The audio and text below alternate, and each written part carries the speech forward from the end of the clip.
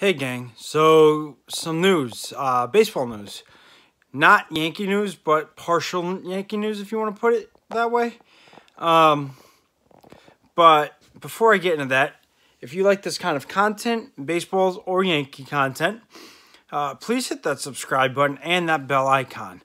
It's helpful to the channel and greatly appreciated, and I don't want you guys to miss out on any hot news that comes off the press and that I report.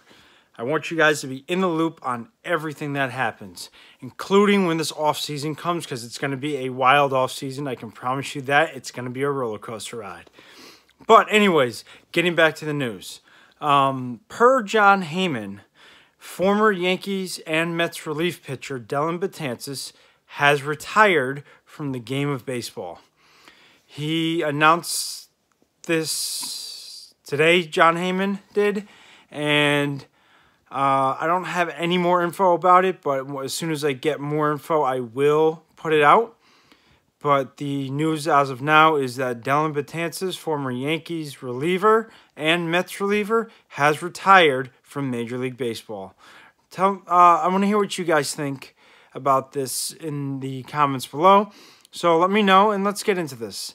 And until next time, over and out.